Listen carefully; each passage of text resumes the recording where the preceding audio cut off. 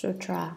Ananda then arose from his seat, made obeisance to the Buddha, put his palms together, knelt on both knees, and said to the Buddha, World honored one, if seeing and hearing are indeed neither produced nor extinguished, why did the world honored one refer to us as people who have lost their true natures and who go about things in an upside down way?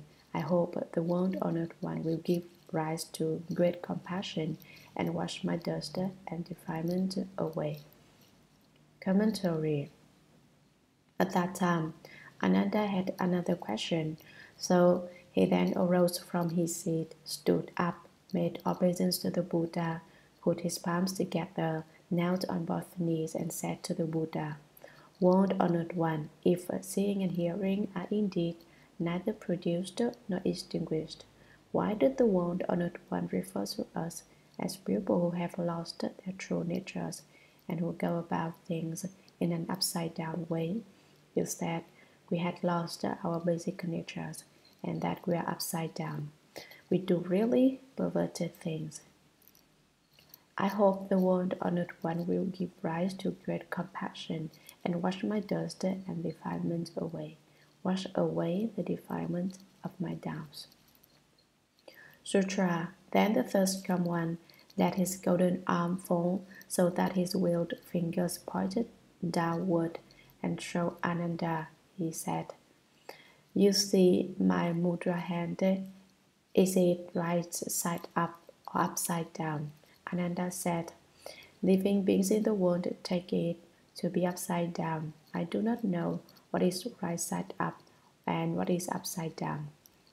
Commentary. The Buddha heard Ananda say that, and then the thirst command let his golden arm fall so that his willed fingers pointed downward and showing Ananda, he said, You see my mudra hand. Is it right side up or upside down? When I do this, is my hand right side up or upside down? Ananda said, Living beings in the world take it to be upside down. All beings in the world, all people will say it is upside down. I do not know what is right side up and what is upside down. I, Ananda, don't know what to call right side up and what to call upside down. He won't decide himself. He's really slippery. This way, if he's wrong, it won't have been his own opinion in the first place. It will have been that of living beings. Sutra. The Buddha said to Ananda, If people of the world take this as upside down, what do people of the world take to be right side up? Ananda said, They call it right side up when the thirst one raises his arm with the fingers of his Tathagata hand pointing upward in the air. Commentary. The Buddha said to Ananda, If people of the world, you say the living beings of the world, take this as upside down, what do people of the world, all living beings, take to be right side up? I ask you. Ananda said, They call it right side up when the first one raises his arm with the fingers of his Tathagata hand pointing upward in the air. When you hold your arm over your head, Buddha, that's called right side up. Sutra. The Buddha then held up his hand and said, Worldly people are doubly deluded when they discriminate between an upright and inverted hand. Commentary. Is really deluded to call one right side up and the other upside down just because the position changes. Sutra. In the same way, they will differentiate between your body and the third command's pure Dhamma body, and will say that the third command's body is one of right and universal knowledge, while your body is upside down. Commentary. Once there is confusion within confusion, they will think that your body and the third command's pure Dhamma body, the spiritual body, are different. In the same way, they will differentiate between your body and the third command's pure Dhamma body. They are adding confusion to confusion and don't understand the principle. They will say that The third one's body is one of right and universal knowledge, while your body is upside down. They will say that the third one's body is proper and all-knowing because it is enlightened in the true sense, and they will say your bodies are upside down because of your delusion and ignorance. They will say your self-nature is inverted. Sutra. But examine your bodies and the Buddhas closely for this upside-downness. What exactly does the term upside down refer to? Thereupon, Ananda and the entire Great Assembly were dazed, and they stared unblinking at the Buddha. They did not know in what way their bodies and minds were upside down. Commentary. But examine your bodies and the Buddhas closely for this upside-downness. Look into it well, look at it carefully. The Buddha said, for this upside-downness, what exactly does the term upside down refer to? Thereupon, Ananda and the entire Great Assembly were dazed like a blind pupil who can't see anything, and they stared unblinking at the Buddha. They didn't take their eyes off the thirsty one. They did not know in what way their bodies and minds were upside down. They couldn't find the point at which their bodies were upside down. They were confused again. Sutra. The Buddha's compassion arose, and he took pity on Ananda and on all in the Great Assembly, and he spoke to the Great Assembly in a voice that swept over them like the ocean tide. Commentary. The Buddha's compassion arose, and he took pity on Ananda and on all in the Great Assembly. When the Buddha saw that Ananda and the members of the Great Assembly were confused and did not know in what way they were upside down, the Buddha displayed compassion, and he spoke to the Great Assembly in a voice that swept over them like the ocean tide. Gathering them in with the tremendous power of his voice, he captured their total attention and then explained for them. Sutra. All of you good people, I have often said that form and mind and all conditions, as well as dharmas pertaining to the mind, all the conditioned dharmas are manifestations of the mind only. Your bodies and your minds will all appear within the wonder of the bright, true, essential, wonderful mind. Commentary. Having given rise to great compassion, the Buddha said, all of you good people, referring to the large number of good men and women who were there, I have often said that form and mind and all conditions, as well as dharmas pertaining to the mind, all the conditioned dharmas. He said, in the past I have said this again and again. Form refers to the form dharmas and mind to the mind dharmas. According to the Shastra of the door to understanding the 100 dharmas, there are 11 form dharmas and 8 mind dharmas. The mind dharmas belong to the 8th consciousnesses of the mind king. There are 51 dharmas belonging to the mind, here referred to as the servants of the mind, and there are 24 dharmas which do not interact. That is, they do not interact with form dharmas, with mind dharmas, or with unconditioned dharmas. Finally, 6 unconditioned dharmas make 100 dharmas. All the conditions refer to 4 kinds of conditions. Conditions based on immediate causes, augmenting conditions, sequential conditions, which are also called equal and intermittent conditions, and conditioned conditions, are manifestations of the mind only. All dharmas are produced from conditions and do not extend beyond the manifestation of a single thought of the true mind. From where do all dharmas, the mountains, the rivers, the great earth, the vegetation, and all the myriad appearances come into being? They come forth from minds. All the myriad things are contained within the mind. It is not that these things contain the mind, but rather the opposite. Absolutely everything in the environment, both natural and man-made, is contained in a single thought of the mind. and all are produced from the mind. If you recognize your original true mind, all these things cease to exist. Your bodies and your minds all appear within the wonder of the bright, true, essential, wonderful mind. Your body refers to the body you now have, and your mind refers to your conscious mind. Both are manifested in the wonderful mind.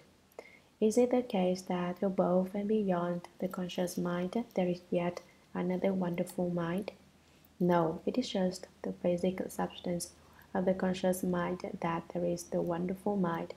But because people don't know how to use the wonderful mind, they think their conscious mind is their mind.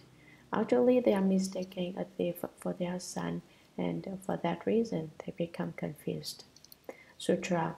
Why do I say that you have lost track of what is fundamentally wonderful in you, the perfect, wonderful, bright mind, and that in the midst of your bright and enlightened nature, you mistake the false for the real because of ignorance and delusion?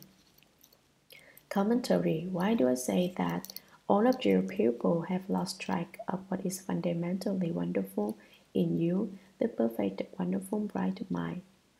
The fundamentally wonderful, permanently dwelling true mind, which is fundamentally subtle and wonderful, the perfect, subtle, wonderful mind, which possesses an extremely valuable light, and that in the midst of your bright and enlightened nature, you mistake the false for the real because of ignorance and delusion. You think you understand clearly about the pure nature and bright substance of your permanently dwelling true mind, but actually you do not understand. You have not perceived that you have a perfect, wonderful, bright mind, the precious light of your wonderful nature. You think the conscious mind that you perceive is your mind. You think that it is the mind which you are clear about, which you have understood and become enlightened to. But actually that is only confusion within confusion, and you have not understood. It is your upside downness. It is the problem of your mistaking a thief for your son. Sutra. Mental dimness turns into dull emptiness. This emptiness in the dimness unites with darkness to become form. Commentary. Mental dimness turns into dull emptiness. Originally, the wonderful bright mind is devoid of awakening or confusion. So why do we suddenly lose the essence of our self-nature? It is due to the initial thought of ignorance, here referred to as mental dimness, which obscures true emptiness and changes it into dull emptiness. This dull emptiness is like the empty space appearing in a dream world. This is the appearance of karma, the first of the three subtle appearances. This emptiness in the dimness unites with darkness to become form. The form of darkness. This is also the beginning of the doctrine of the travelings of conditioned causation. Ignorance conditions activity. The dull emptiness, the deluded mind, based as it is in ignorance now, turns the inherent light of wisdom into the falseness of subjective perception. This is the appearance of turning, the second of the three subtle appearances.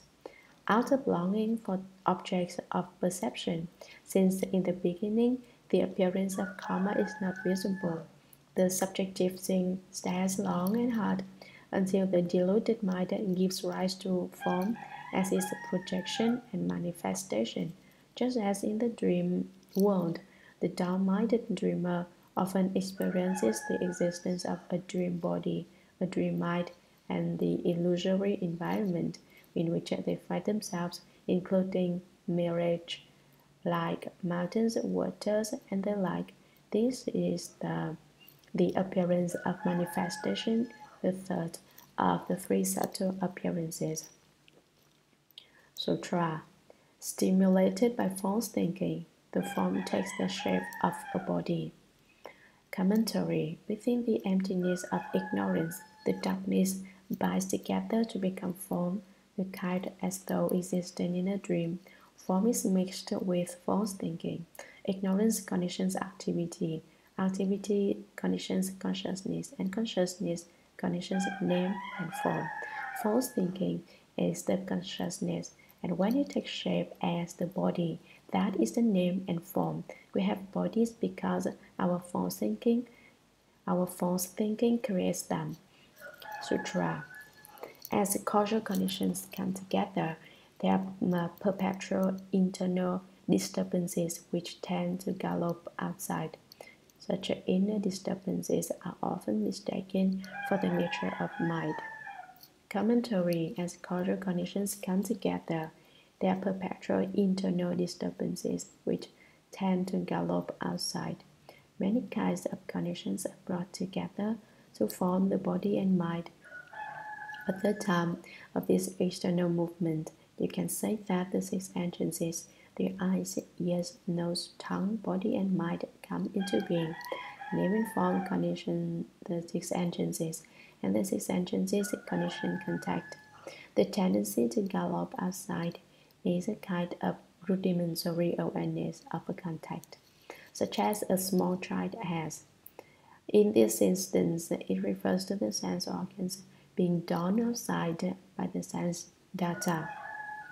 The contact and the false thinking mind go outside and race back and forth at the gallop up at random all over the place because one has no genuine wisdom.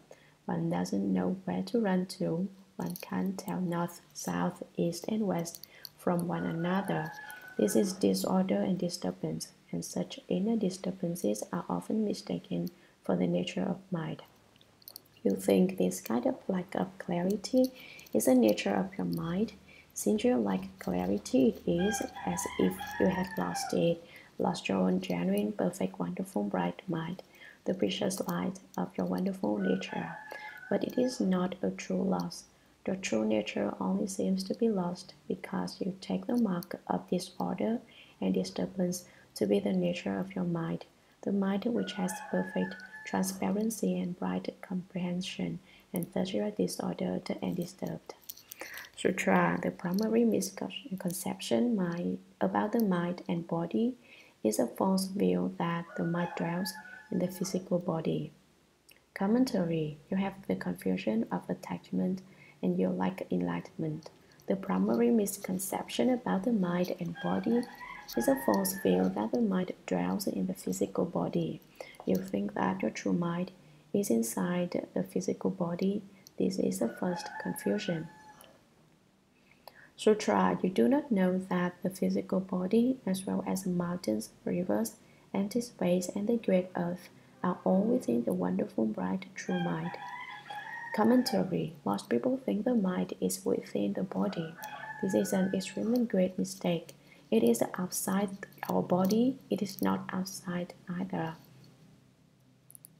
But as I say, it is also not the case that our mind is in our body. It is that we people are within the true mind. So the sutra says, you do not know that the physical body, as well as the mountains, the rivers, empty space, and the great earth, are all within the wonderful, bright, true mind. All these various kinds of things are within your fundamental, wonderful, bright, true mind. They are not outside. So you should know that our mind encompasses empty space and the 10,000 things.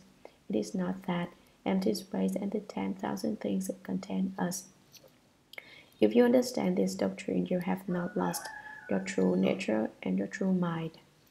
Sutra. It is like ignoring hundreds of thousands of clear pure seas and taking notice of only a single bubble, seeing it as the entire ocean, as the whole expanse of great and small seas. Commentary. What is it like? I'll give you an analogy. It is like ignoring hundreds of thousands of clear pure seas and taking notice of only a single bubble. You only recognize one bubble of water on the surface of all those great seas. You say, this bubble is the great sea. Isn't this a grave mistake? The situation is the same with the mind in our body that Ananda is speaking of. That mind within our body is as small as a bubble on the sea. The mind beyond the body, our true mind, is as vast as hundreds of thousands of great seas. You reject the hundreds of thousands of great seas. You don't recognize them. You don't know they are seas. You take an infinitesimal bubble to be the sea. In the same way, the pure nature and bright substance of your permanently dwelling true mind, the substance of the Dharma nature, pervades the Dharma realm. It is everywhere, and it is our true mind. But you don't realize it is your true mind. You think that what is in your body is your mind. That is like seeing one minuscule bubble as the entire ocean, as the whole expanse of great and small seas. This is the same mistake as to take that small mind in your body to be your true mind. Your true mind is not inside and it is not outside. All of you are complete with it, but you don't recognize it. You don't recognize your own true mind. Sutra. You people are doubly deluded among the deluded. Such inversion does not differ from that caused by lowered hand. The first common sage, you are most pitiable. Commentary. You people are doubly deluded among the deluded. You people who have not accomplished the fruition or obtained the state of no outflows are confused within confusion.